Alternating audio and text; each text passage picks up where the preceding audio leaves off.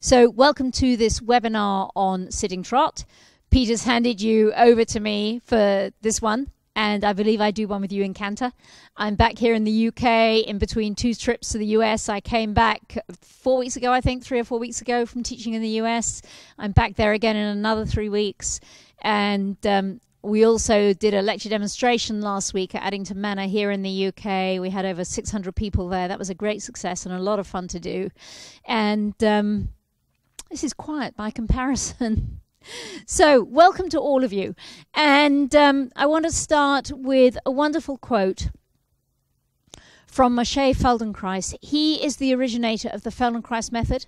So if any of you were there at Addington, you may have done a Feldenkrais class, lesson and awareness through movement session with my colleague Karen Major.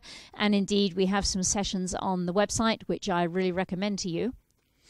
And a wonderful quote from Moshe is that our aim in our teaching is to make the impossible possible, the possible easy, and the easy elegant. Now, I love that. It virtually brings tears to my eyes, actually, to think of that. Because people somehow think they should go from impossible to elegant in one go. And they come down on themselves what they can't do and, you know, just think it should change like that. And I think trainers often think that people should be able to go from impossible to elegant in one go, and that's never going to happen. However skilled you are as a learner, however skilled I am as a coach, it's just not going to happen. We get to make the impossible possible, and then over time we make the possible easy, and over time we make the easy elegant. Paradox is, oh, this is good. Really right now, this is quite good. The paradox right now is you're really pulling down, you're really compressing down, and yet you are hung in a harness. So all of these energy blocks in the horse are going to make it difficult for the rider to have a trot that is sittable on. So lots of horses block energy somewhere here in the loins, and that normally means they're not going that freely and everything gets a bit stuck and up down. Sometimes there can be a block under the saddle, and that can give you something pretty weirdo to sit on. The block can easily be here in the area between the shoulder blades. Horses that aren't reaching into the rein somewhere, well, will have a block somewhere around the neck and the pole. That's not necessarily going to make your sitting harder, but it means we don't have the archetypal dressage horse. We don't have that wonderful connection of energy. So we've got all these places where the horse can block the circuit, and then the other thing is we really want that the hind forceps, as it were, are turned on enough that if we think of this energy like water going through a circuit, there's enough water going through the circuit that the blocks don't kind of put pay to the whole thing, you know.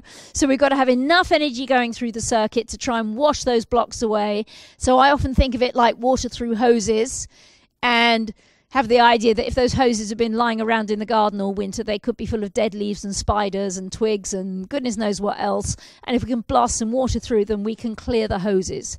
And we want to do that hose clearing work rising, really, before you even think of going sitting.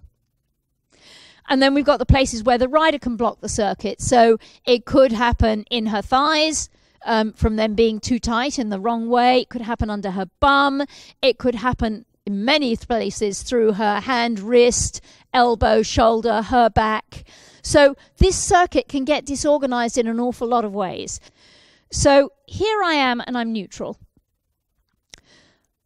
I spent years, when I was training for my British Royal Society exams, I spent years cultivating my wiggle in the middle.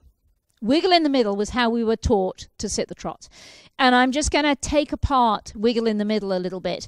This is very often people's natural strategy and also still what people get taught, although you'll never see this in an elite rider. So what happens to some riders is they go hollow on the up and become neutral on the down.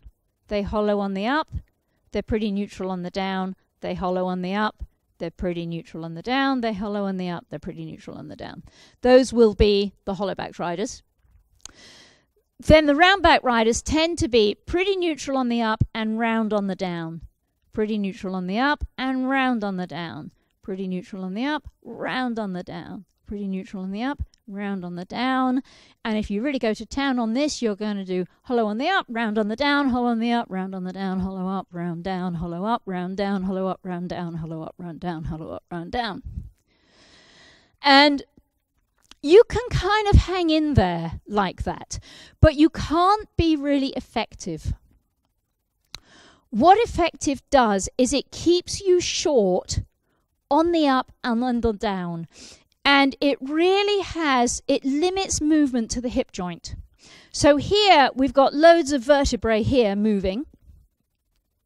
Whereas when it's more right, the spine just stays stacked. You stay neutral, you stay short. And come and halt over here. So, you know, most horses when they're in trot are just too unstuffed and noodly. When you can match the forces, it requires your torso to have a firm solidness to it. And Millie actually got much more solid there in her best bits and clearly showed you noodly when she loses it. So what will you take away from this? If we take your work on both horses today, what will you take away from this?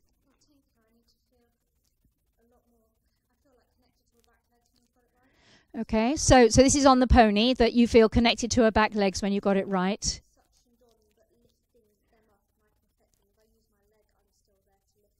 Okay, so you can suction her up more, and if you use your leg, you're still in place. That could be more of a drama on this one.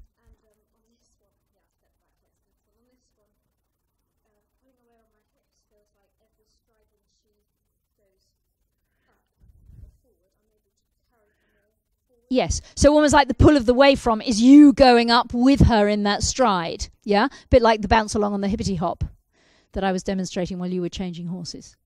Okay, I think you did really well, and actually I saw Millie, Wednesday last week when we did this big demo. You look a lot more solid than you looked in the demo.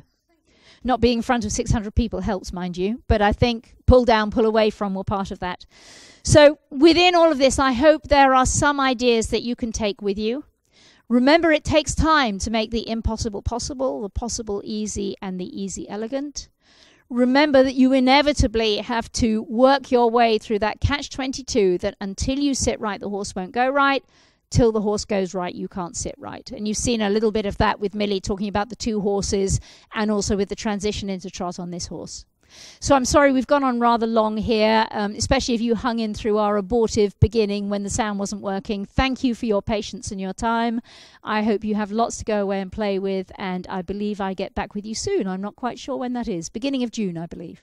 Take care until then. Have fun.